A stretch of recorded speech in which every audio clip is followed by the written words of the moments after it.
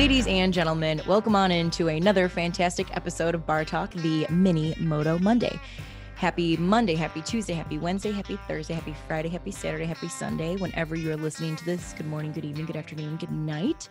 I hope that you are having the best day ever. And if your day isn't going the way that you want it to go, you have the power to turn it around and make it extraordinary. So ask yourself, what kind of day do you want to have today? So today's episode is inspired by a recent conversation I was asked to give to a class back in April. I was honored that I was asked to speak to this class about how I got to where I am. And if I'm being honest, I am nowhere where I'd like to be, but I know that right now, this is where I am meant to be, and this is what I am meant to do in this very moment. So with that being said, I asked myself, if I was just getting out of college, because I was speaking to college students, what would I want to know? Like what would have been something that I wish I would have known in my early 20s, just getting out of school? So I made a list of the 5 things I wish I knew sooner. And it went really well. So I thought I wanted to share it with you guys. So I'm going to go ahead and do that. But before we do that, guys, I just have a few things I want to say really quick. If this is your first time coming on into Bar Talk, guys, welcome on in to the bar. I hope you are enjoying bellying up with us, metaphorically speaking, whether it's listening in your headphones, in your car, on your speaker in your house, or watching on YouTube. Hello, guys. However you are consuming content, I would really appreciate it if you guys would give us a follow. Subscribe, like, share, rate, review. It helps more than you know.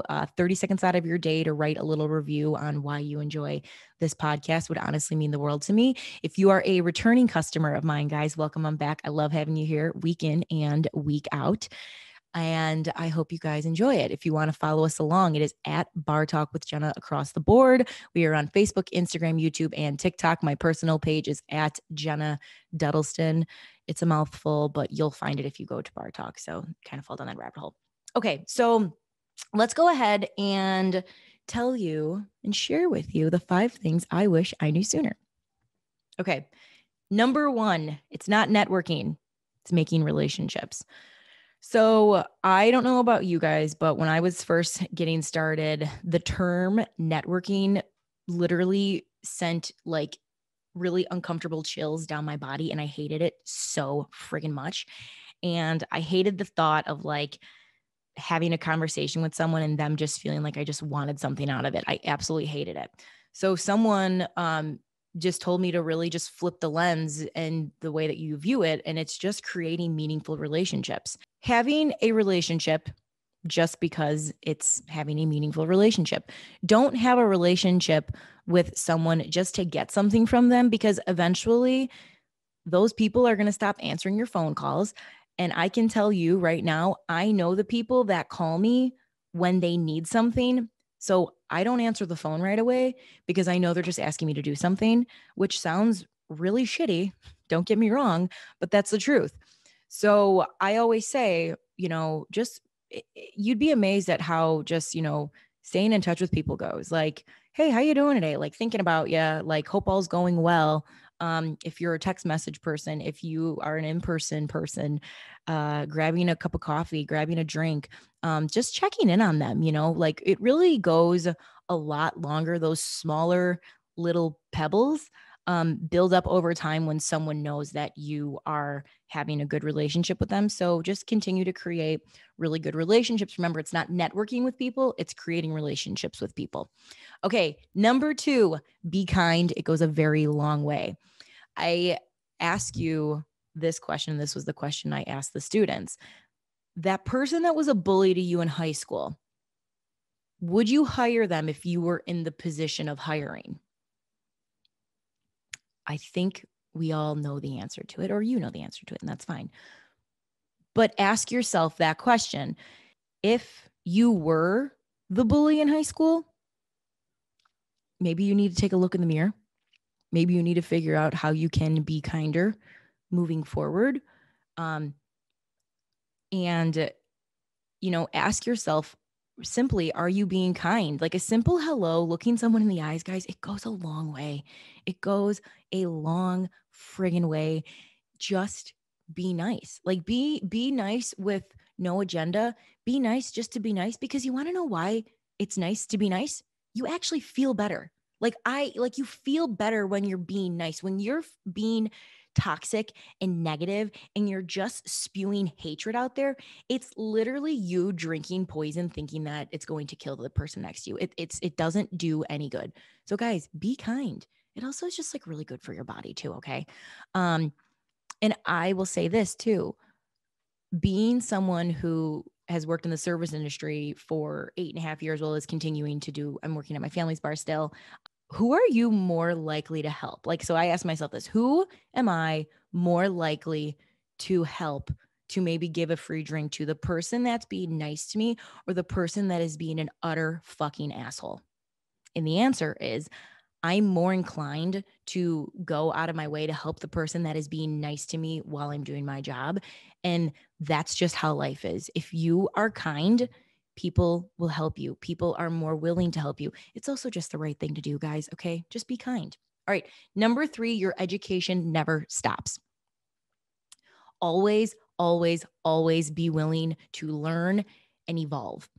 When you think you've stopped learning, that's when you lose. And that is a metaphor that I swear I had beat into my brain when I was probably 14 years old, playing travel volleyball. And the metaphor was, right when you think you've reached the point where you're good, that's when your competition comes in and they're going to go past you. And then you're going to be down here because you think, well, I'm good being at this level, but the person behind you in the race is coming up, coming up, coming up, coming up, and they surpassed you. And then guess what? You've lost. Okay. And during the pandemic, guys, when we were in like the thick of the pandemic, like I just came to this realization where I said, you have 2 choices in life. You can evolve or you can rot. And it's totally your call, but who do you think makes it in the long run? Okay. I have evolved more times than I can count since I have started doing this podcast in just a little over 2 years. I mean, I have changed. Like the conversations are kind of still the same. What I'm doing is the same, but the behind the scenes, the way that I'm doing it, the way that I'm getting all of this information out to people has evolved so much. And you know, guys, like knowledge is power.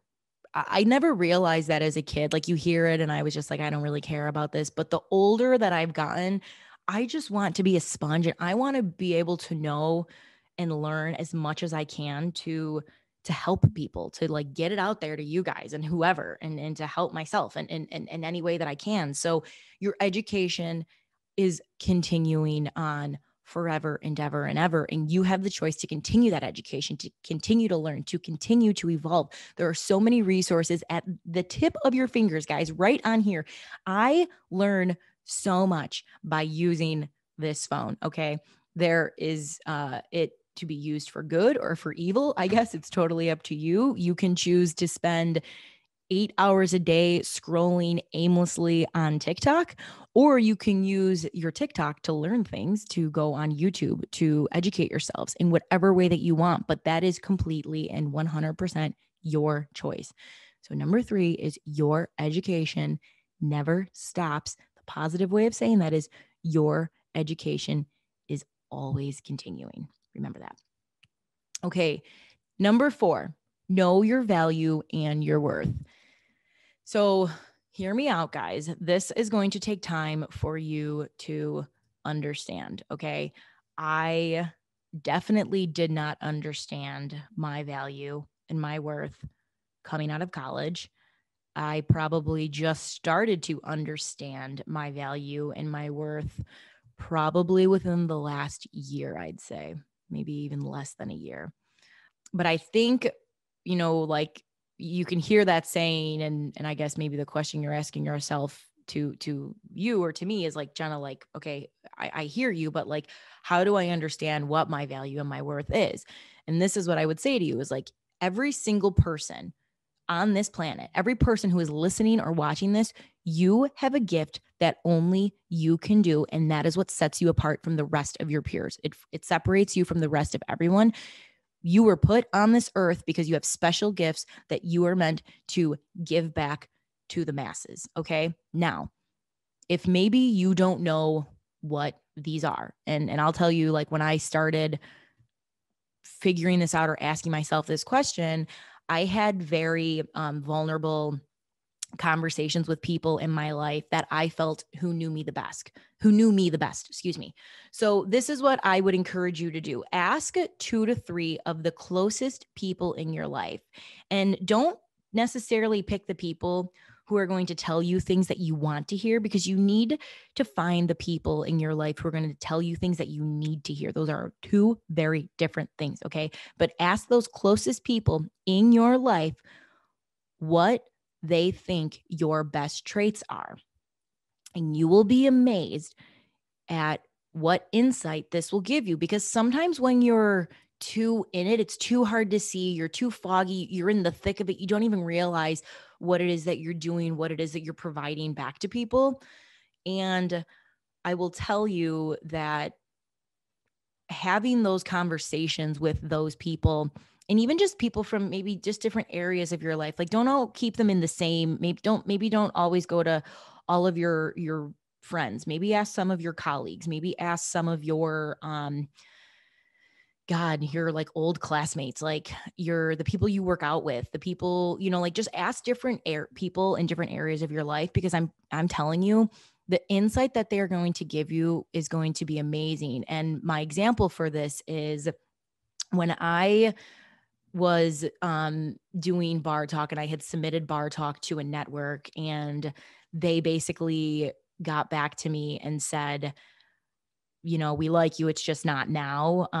I was distraught and I was so heartbroken. And my old roommate, I came home and told him, and I was really sad and I was crying.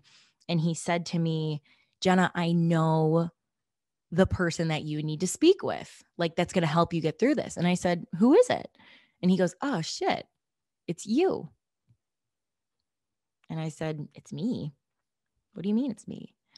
And it honestly was that conversation with him that made me realize, he's like, Jenna, you give a lot of great advice and input, and you view things very well. And like, he's like, I always go to you for my problems. Like, so that is kind of what made me start to pivot a little bit in the podcasting and just doing different things. So that I think is a great example for, I would have never have known that had my old roommate told me that.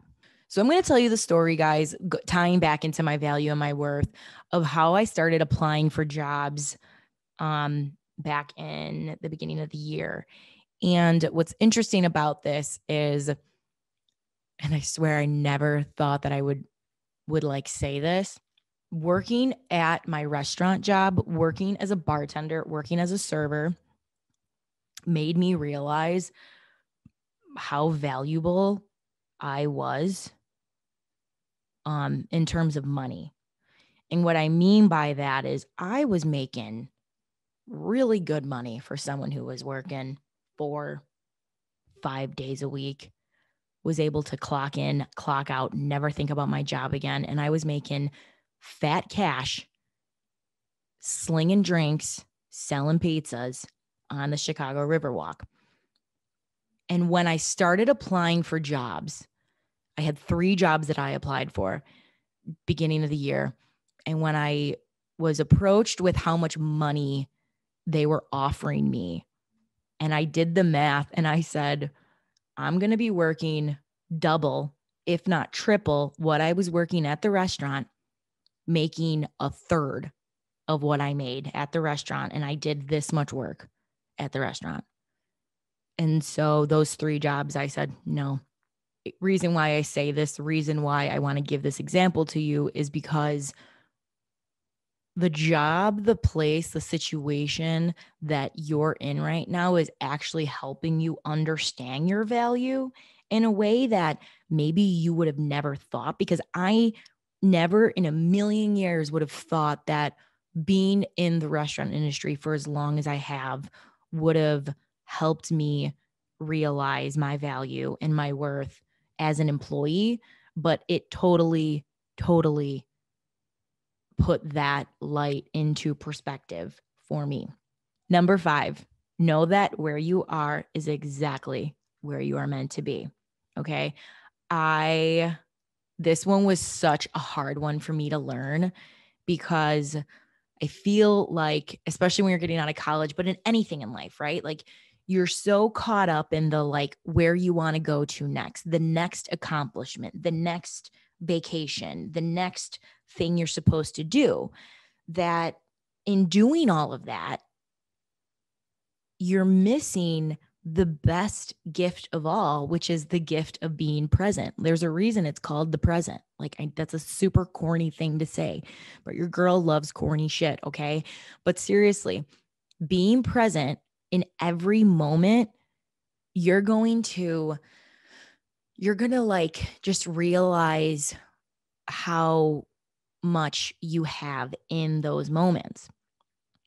And to follow up with that, okay, of knowing that where you are is exactly where you're meant to be at, guys, you can be present and you can still be working towards your next goal, which is moving you forward, which is moving you ahead in the direction where you want to go. And I'll also say this too, and I've said this before, you can't move forward until you learn the lesson. Okay. So while you're on, think about it like in a video game setting, right? Okay. I'm not someone who does video games, but this is the best analogy that I can give to you. When you're playing video games, you're always trying to upgrade to the next level, right? But you can't upgrade to that level until you beat the level that you're currently on, until you learn what it was that you needed to learn in that level. So that being said, once you learn what it is you need to learn in this present moment and you figure it out, that's when you can go up to the next level. And that next level is going to have challenges just like the previous level, but you can't move forward until you learn what it is that you are meant to learn. And the funny thing about you can't move forward until you learn the lesson is it's going to keep coming back to you in different areas of your life, whether it's in dating relationships, in issues, in family relationships, in your work, in the way you communicate with yourself. You can learn it now, or you can learn it the fifth time around. Like that's totally up to you and it's completely your call, but you cannot move forward until you learn the lesson. Okay. And I want to kind of circle back a little bit, guys, to the present. For the longest time, I was so worried about getting to the next place in my career that I know I missed moments where I needed to be present. And that makes me, looking back and reflecting, it actually makes me sad because I'm like, God, I probably missed great small moments with just different human beings and strangers and smells and, you know, like just very, very little things. And it honestly, again, it sounds crazy, but it wasn't until losing my job during COVID that I realized how much I was lacking being in the moment and how much I was just not present. So I guess what I'll say to you guys in conclusion of this number 5 is I know that you probably all have things in life that you want to accomplish, places that you want to get to. You will get there. It will happen. It will happen because you've asked for it. And when you point and ask for something, it actually comes to you. It's just how the universe works. It's how law of attraction is. That is how it works. And right now, in this very moment, this is where you are meant to be. And there's a reason why you're meant to be here. There's a reason why you are meant to be in this moment and not at that maybe dream destination that you want to be at yet. You'll get there, but you can't truly enjoy that until you kind of go through the thick of it and learn those hard lessons that you need to learn. So be present and know that where you are is exactly where you are meant to be. And when you have finally figured out why you were meant to be there and the lesson that you were meant to learn, that's when you can go to the next chapter in your life. All right, guys, that is my short, sweet mini Moto Monday on 5 things I wish I knew sooner. I would love to know which one of these resonated with you the most. And I would love to get your feedback on this, as we are going to test out these minis. I like them. I like little short, sweet guys. I know we all don't have sometimes an hour to listen to a full podcast. So I'm going to give you guys a little short and sweet ones every Monday moving forward. Thank you all so much for listening on in. And I hope you all take the time today to realize that we have way more in common with each other than we have different. I'll see you next time. Take care.